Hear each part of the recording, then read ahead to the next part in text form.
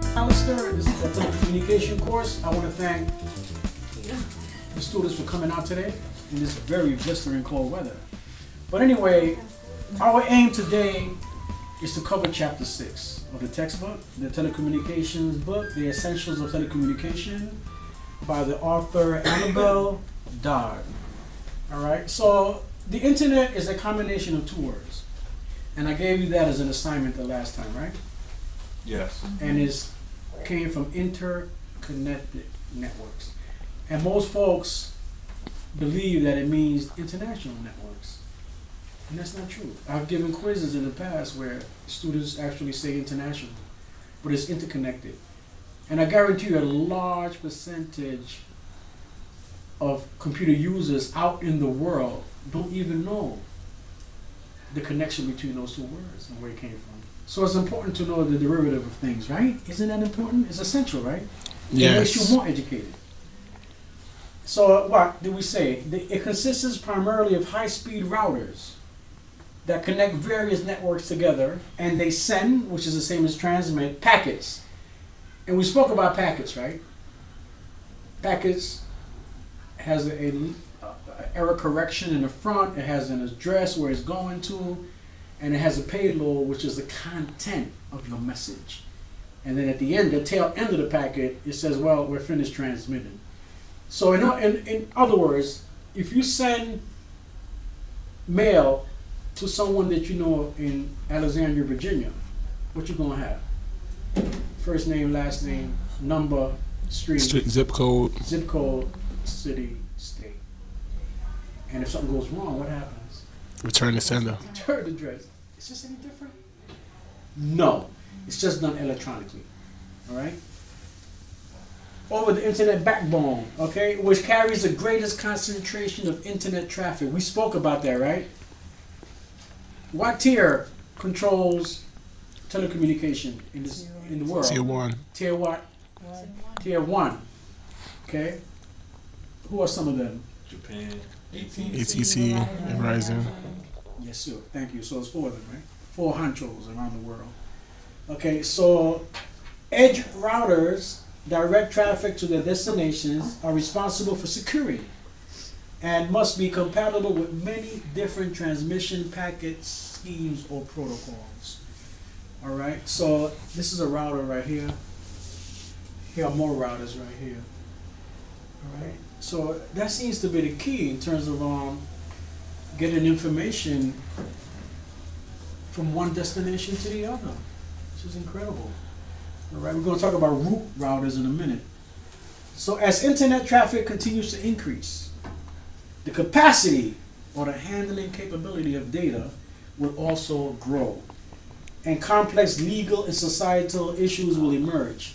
This includes network neutrality, which is the ability of users to access content from any site, regardless of protocols, and whether the site providers also owns broadband services over which the site operates. Okay, these are all legal terms. I believe Ms. Weeks alluded to some of this in terms of the government spying on the people. Okay, so we have to impose security measures because data is volatile, especially when you're dealing with your records in terms of business. Right? So we're going to be talking about security issues later on in this slide presentation, which is important. So the internet has given more opportunities to small businesses, there you go, right?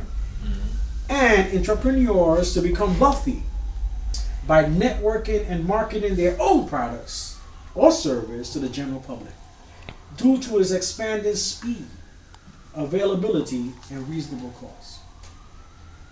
So welcome to the new age of technology where y'all can start doing some legitimate business and putting some money in your pocket by networking with other people that might want to invest in your idea, that got money. Money makes money, right? Okay, you don't have to wait for a 4-year degree to make money. In the hood, they call that a hustle, right? But you don't want to do the hustle, it's going to throw you in jail, right? So stay away from drug dealing. So Google now earns a large share of internet advertising revenue.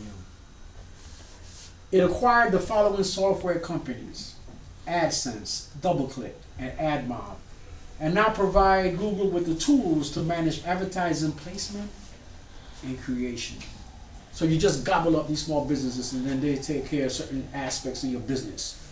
After all, they're the experts, right? Those small businesses, right? So you just gobble them up, right? One of these businesses could have been yours, Ms. Mora, right? Maybe AdMob, and you were good at advertisement. You weren't making that much of a money, but you had good ideas. So Google says, I'll buy you out for what? $10 million. Are you going to take that? Yes. Are you going to build another AdMob? Mm-hmm. There you go. Amen. Okay? Imagine if you owned an advertising site that was awesome. If you did then Google to have bought you out for at least $2 million, right? If you did, then Google would, that's what I was just saying, right? All right, so you made $10 million in your business. I was only hauling in $1 million. And you've been doing it for the last 7 years, so it wasn't that lucrative, right? But Google saw something in you. Forum for discussion. What would you have done in this case if you had your small business? What would you have done? I would have kept it. I want to sell so quick without putting my hard-earned. I would. Let's go.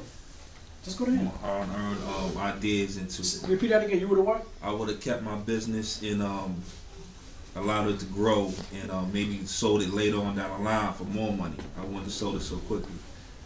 Okay. Didn't a company just do that? Say it again. I'm still rolling. Say it again. I said, didn't a company just do that? Does anybody know if a company just did that? I think someone wanted to buy them for $1 billion and they didn't want to sell. I forgot what company it was. That's happened several times. It's not the first time. Young owner, I think it's Snapchat. He's like 23, Yeah, and they want to buy yeah. his business. It's like $1 billion business, and he said no. No. Yeah, he To the wouldn't big sell. He told him that he's not selling. Thanks, Mr. Crowder, for that information. Anybody else? What have you had done back there, Miss Sweet? Weeks. What would you have done?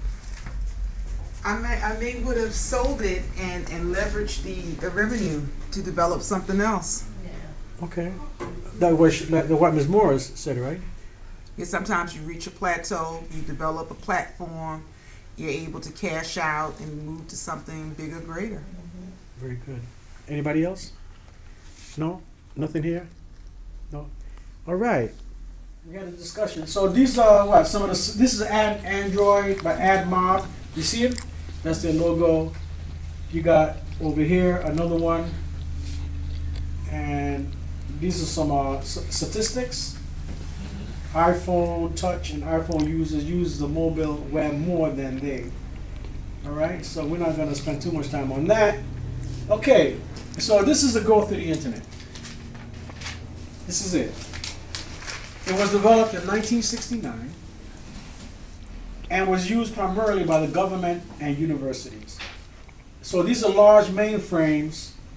Computers were used and to access files on remote computers, and email was cumbersome and slow and required old-style commands.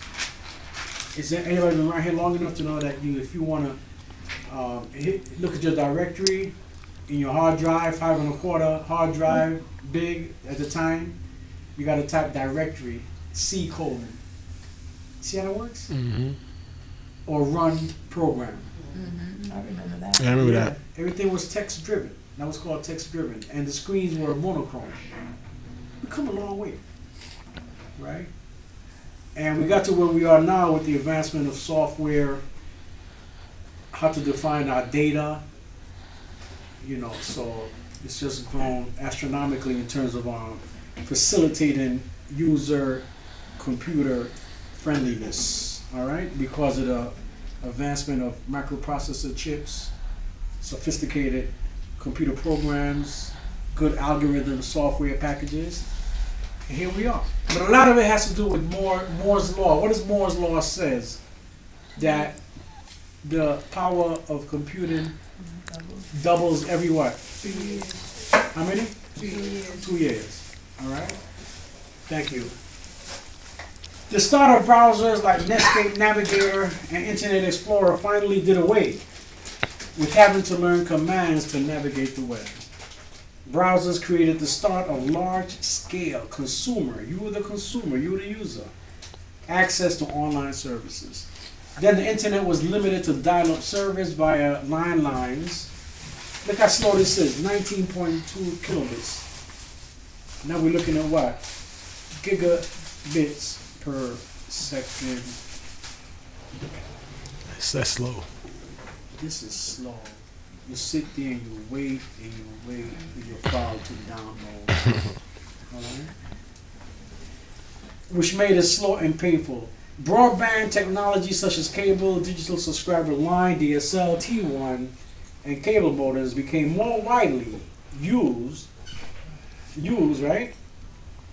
My fault. See what I do when I try to move this out the way? I go back to it? Yeah, can you go back? Yeah, right here. They became more widely used and affordable for consumers and small businesses, all right? So we're looking at how the world is connected. This is a metaphor with the planet, all right? And internet usage, look how far it's gone up.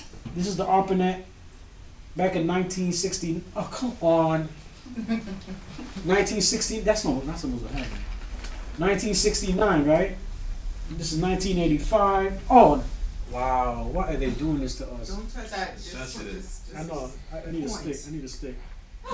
then it's gone up, growth rate. Right here, right? Exponentially now. 1997. Look at where we are. From 03. Look how fast it's gone up. Almost linearly. It's gone up linearly. Right? That's an ascending slope. It just continues to go up. But it was slow here, right?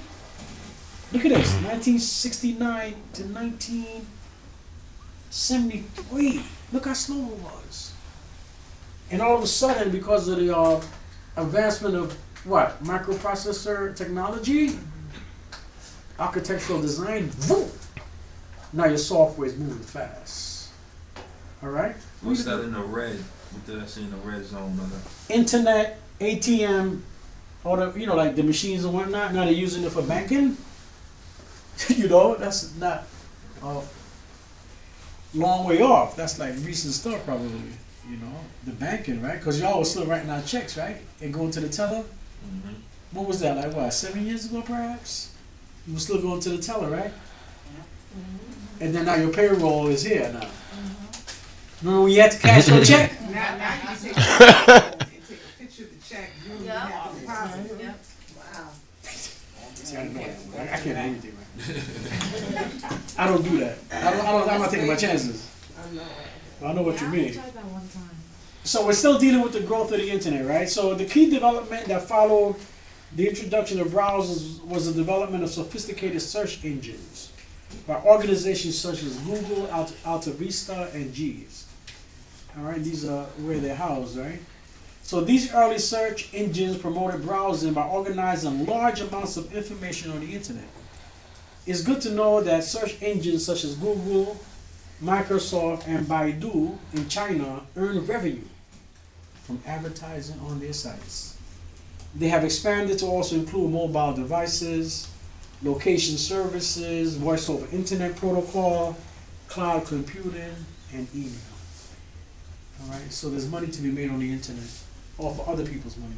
Defense against attacks. The Verizon 2010 data breach investigation report conducted with the U.S. Secret Service found that in 2009, insiders are responsible for 49% of breaches. In particular, by employees who have been fired or those who feel entitled to access information are frequent causes of these incidents. Most security software and hardware products and services offer software that generate audit trails.